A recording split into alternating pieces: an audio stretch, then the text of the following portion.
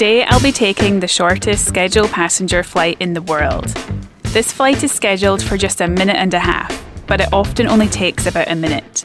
It connects two islands off Scotland's northern coast, Westray and Papa Westray. I've been travelling Scotland over the last few months, and when I heard about this flight I was very intrigued. Why does such a short flight exist, and what is it like? Let's find out.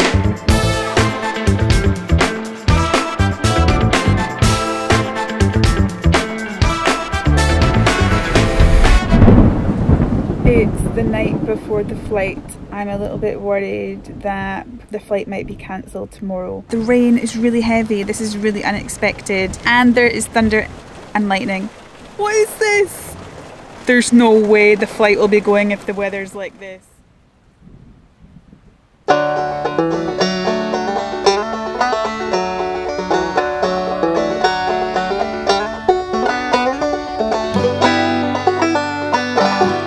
On the Isle of Westray, and I've been exploring the Orkney Islands in the north of Scotland in my camper van over the last few days. Just over there is the Isle of Papa Westray, and there's a flight between these two islands which has been recognised by the Guinness World Records as being the shortest scheduled flight in the world. I've booked a one-way ticket this morning at 9:52 AM departing from here, the Isle of Westray, over to the Isle of Papa Westray. The ticket cost me £17 and I booked it a few days ago, and there were no return tickets available as it was already fully booked, so I'll be taking the ferry back this afternoon. The weather looks absolutely fantastic this morning and the forecast looks good today too. We still have a few more hours to the flight, so I hope it stays like this.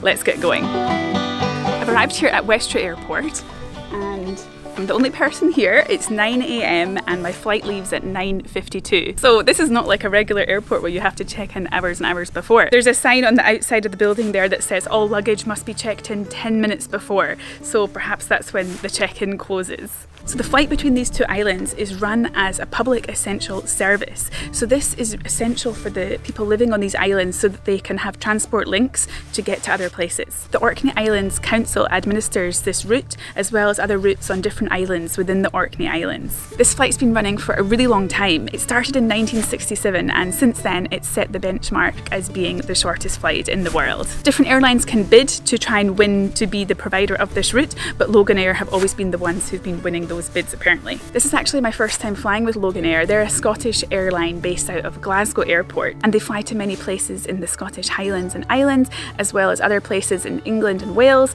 and when I was booking my flight I also saw that they have flights going to Norway and Denmark too. This will be the smallest plane that I've ever taken a flight on, so I'm actually a little bit nervous to be honest. There apparently is the pilot seat and then also space for 8 passengers on the plane. So what's the smallest plane that you have ever been on? Please let me know in the comments. So in my camper van I have my bicycle, and this bicycle folds up really small and actually is considered as luggage on some airlines. I'm going to ask if I can bring the bicycle on the plane actually.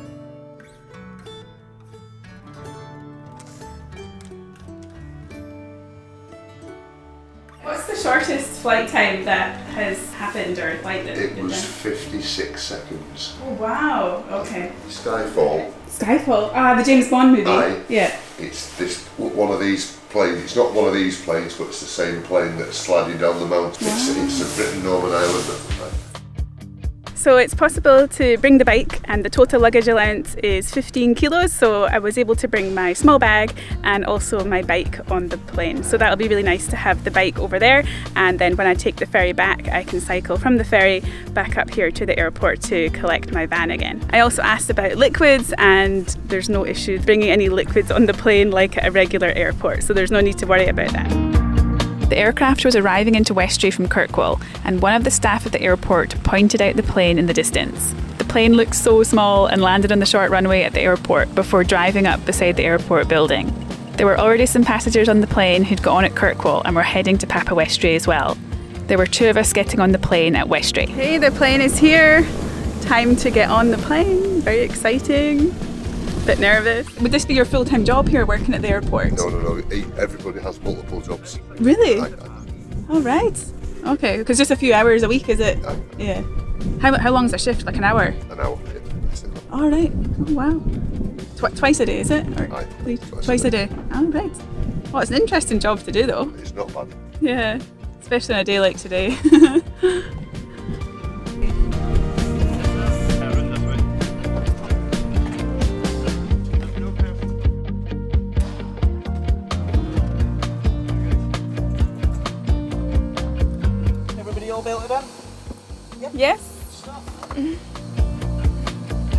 This is so exciting but very scared at the same time.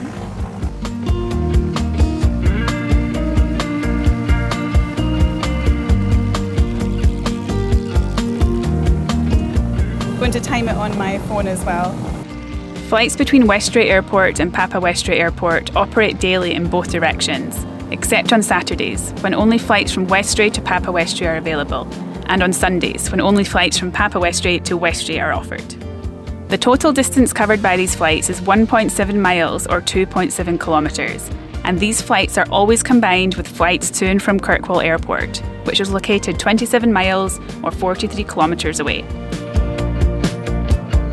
Before retiring in 2013, pilot Stuart Linklater achieved a huge milestone by completing the short journey over 12,000 times, surpassing all other pilots. He also holds the record for the shortest flight between these islands, completing the trip in just 53 seconds. Can you see the shadow of the plane in the distance there? That is so interesting, that's so cool. And coming into land. Oh!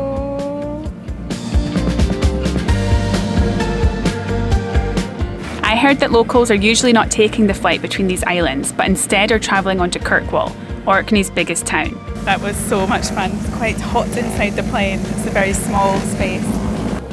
The flight has become more popular with tourists in recent years. For this flight, Loganair uses one of its two Britain-Norman BN2B-26 Islander airplanes. The Islander is an aircraft flown by a sole pilot, and the passenger cabin has 8 seats.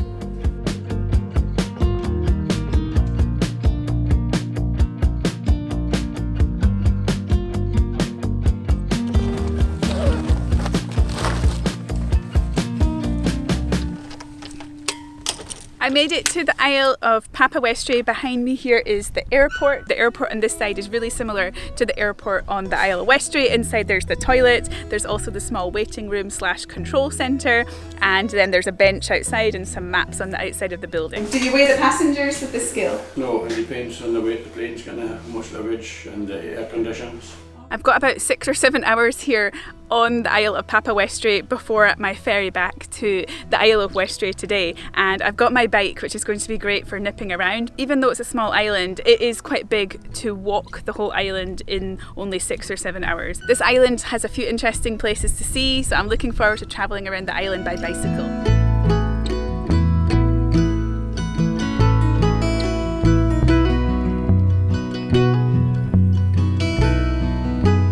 Up on the northern side of the island, it's been around about a 5-minute walk from the airport. There is this bench, and then this is the start of the walk around the north of the island. And there's also a bird watching hut, so I'm going to head up there and see if I can spot any birds. Something I really love about these Scottish islands is that I can just leave my bike there and I know it'll be fine. If that was somewhere else in Edinburgh or Glasgow, I'm sure it'd be gone.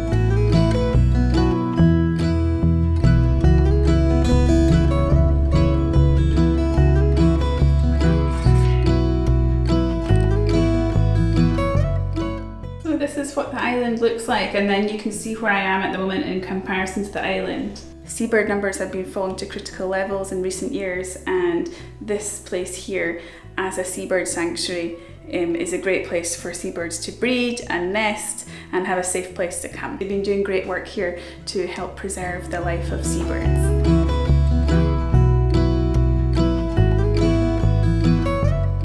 If you've ever wondered what houses used to look like in Scotland, this is a good example of a house. A long time ago, people in Scotland and in these islands as well used stone to build houses, so you'll find houses that look like this. This one looks like it's been a bit more modernised. It looks like some cement was used. Just near that house, there's this amazing beach, and there's a seal. Oh, I can also see some seabirds. The pictures of the seabirds that were in that hut are on the beach. There's absolutely no one here. Wow, this beach is stunning. Oh, the water's so blue. Does anyone else want to just jump in when they see water this blue? No wonder the seals love swimming here. I would too if I was a seal.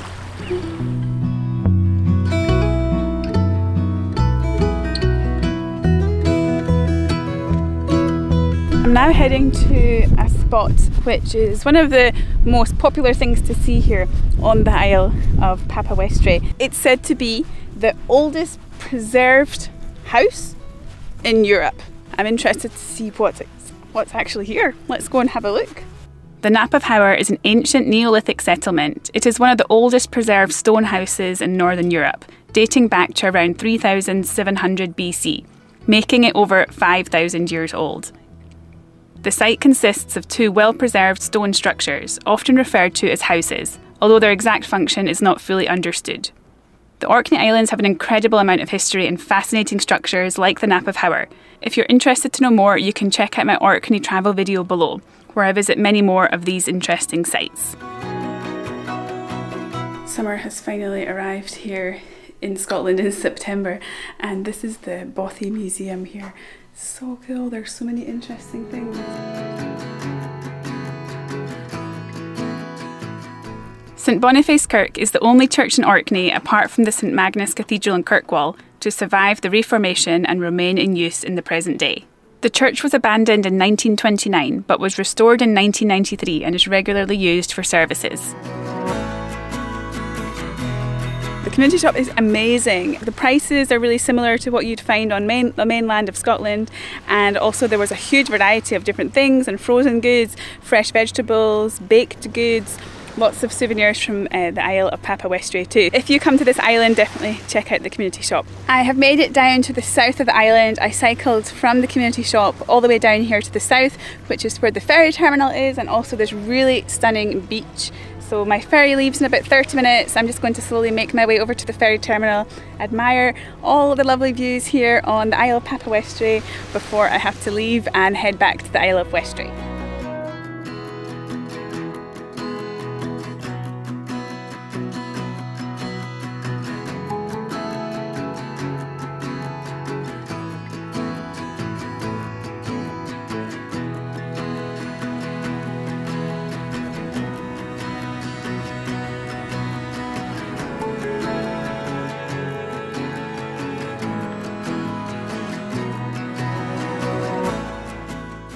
This is quite a long cycle back. Finished the hilly part, so now for the downhill. Almost back.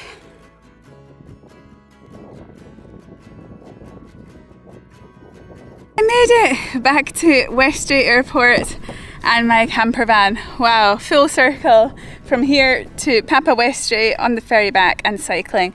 That was a bit of a tough journey back. It was quite hilly and that folding bicycle isn't great on hills, but today was so much fun. I really enjoyed taking the shortest flight in the world and really enjoyed spending the day on the Isle of Papa Westray as well. I've made it back to the Orkney mainland and I'm at Kirkwall Airport, and this is where you can pick up your certificate for taking the shortest scheduled flight in the world. I'm going to head in now and pick up my certificate. Okay, lovely, thank you very much. I will give you an envelope if you like, just to keep it protected for the rest of your travels. Oh, thank you, yes, the rain might damage it. Lovely. Thank you very much. You're very welcome. Thanks. Have a good day. Woohoo! Thank you for watching today's video. I've shared lots of photos from my time on Orkney over on Instagram, as well as suggested itineraries and my tips for travelling these amazing islands. If you're interested in seeing more videos about Scotland, please subscribe to the channel here on YouTube.